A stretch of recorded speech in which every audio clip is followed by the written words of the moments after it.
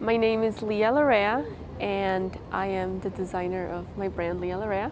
At first, I just wanted to make a skirt, and it was inspired by my background. I'm from Ecuador, and I wanted to have a piece that resembled a little bit of the traditional garments in a sense, but make it more modern.